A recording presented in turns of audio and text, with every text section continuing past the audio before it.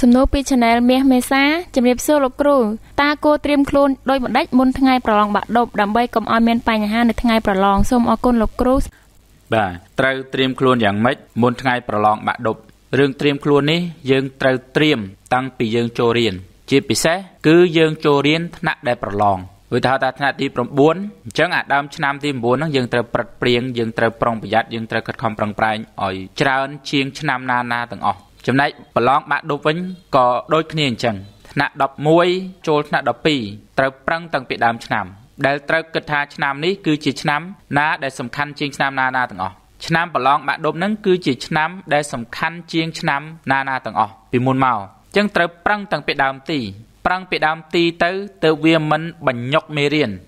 ននឹងចូលទៅក្នុងខួរក្បាលរបស់យើងតាមសម្រួលតាមលំដាប់លំដោយវាចូលតាំងពីដើមឆ្នាំរហូតដល់ចិត្តប្រឡងគឺចុងឆ្នាំវាចូលបែបហ្នឹងទៅវាចូលមានប្រសិទ្ធភាពវាចូលបានទាំងអស់វាអត់ភ្ញុកដល់តែពេលយើងអត់ខំប្រឹងរៀនពីដើមទីដល់ចុងដៃយើងចាប់ដើមរៀនដល់ពេលបញ្ញុកអាចុងដៃហ្នឹងទៅវាទៅជារឿងភ័យញាប់ញ័រតក់ក្រហល់អញ្ចឹងវាហៀវិញវាអត់ចូលទៅក្នុងអនុសម្បញ្ញៈរបស់យើងអត់ចូលទៅក្នុងខួរក្បាលរបស់យើងអញ្ចឹងសាសានុសិស្សទាំងអស់ត្រូវគិតថាឆ្នាំប្រឡងមិនថាថ្នាក់ទី9មិនថាថ្នាក់បាក់ឌុបគឺជាឆ្នាំដែលសំខាន់ជាងឆ្នាំណាទាំងអស់តាំងពីមុនមកដែលយើងរៀនពីទូចមកហើយរឿងមេរៀនបើសិនជាយើងរៀនបានគ្រប់មេរៀនចង់ចាំយល់គ្រប់មេរៀនទាំងអស់វាមិនដែលប្រឡងចេញក្រៅពីមេរៀនទេវាគ្រាន់តែគេបច្ឆោតបន្តិចបន្តួចតែប៉ុណ្្នឹងឯងបើថាក្នុងមេរៀនគេនិយាយពាក្យថា2គូនិយាយពាក្យថា1គូអាចថានៅខាងក្រៅនោះគេអាចនឹងប្រើពាក្យថាពាក់កណ្ដាលនៃមត្តបឬក៏គេបន្លំបន្តិចបន្តួចដែលយើងត្រូវចេះបំបែកដោយខ្លួនយើងខណៈពេលដែលយើងកំពុងរៀនហ្នឹងនៅពេលដែលយើងរៀនតាមលំដាប់លំដោយមេរៀនទាំងអស់វាចូលទៅតាមសម្រួលខួរក្បាលរបស់យើងវាចងចាំបានគ្រប់រឿងគ្រប់មេរៀនពេលយើងប្រឡងប្រកបដោយការជឿជាក់អត់ភ័យញ័រញាក់អត់ជ្រុះបិចអត់ជ្រុះដៃខ្មៅអត់បេះដូងអត់ហើបណាកៅអីមិនហើបវាធ្វើឲ្យអារម្មណ៍របស់យើងស្រួលហើយដល់ពេលអារម្មណ៍របស់យើងស្រួលចឹងទៅ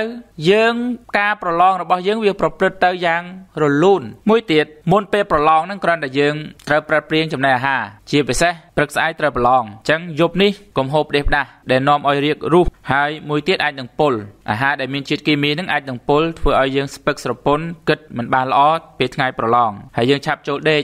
អ្នកខ្លះអាថ្ងៃប្រឡងហ្នឹងអត់ចូលដេកទេខំប្រឹងរៀននៅថ្ងៃហ្នឹងរៀនបែបហ្នឹងវាអត់បានផលអីទេវាធ្វើឲ្យយើងកាន់តែវង្វេងដែលការពិតបើយើងបានត្រៀមតាំងពីដើមឆ្នាំទៅ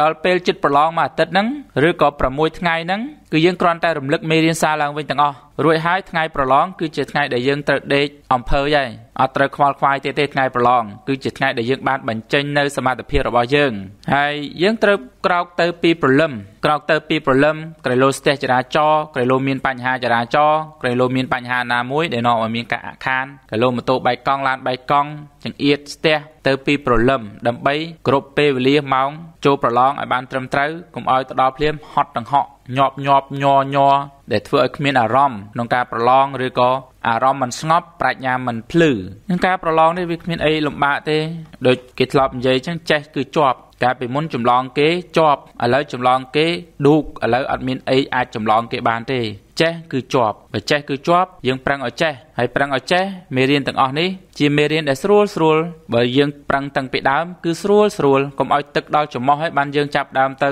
ទិញសភៅអានទិញសភៅធ្វើលំហាត់ពីដើមឆ្នាំពីកណ្ដាលឆ្នាំរវល់ដល់លេងឬក៏មិនផ្ដោតលើការសិក្សារៀនសូត្ររវល់តែមានសង្សារធ្វើរឿងផ្ដេសផ្ដាសរវល់តែ Facebook លាក់អញ្ចឹងឆ្នាំនេះគឺជាឆ្នាំដែលយើងត្រូវបំបត្តិចោលឬជាឆ្នាំដែលយើងត្រូវតែប្រឹកព្រៀងឬជាឆ្នាំដែលយើងត្រូវហាមចិត្តខ្លួនយើងអំពីការសប្បាយនានាផ្ដោតមកលើការសិក្សារៀនសូត្រដើម្បីឲ្យប្រឡងបាននិទ្ទេសល្អហើយប្រឡងបាននិទ្ទេសល្អអាចចូលមហាវិទ្យាល័យបានល្អទៀតអាចជ្រើសរើសជំនាញបានល្អហើយមិនបង់ប្រាក់ទៀត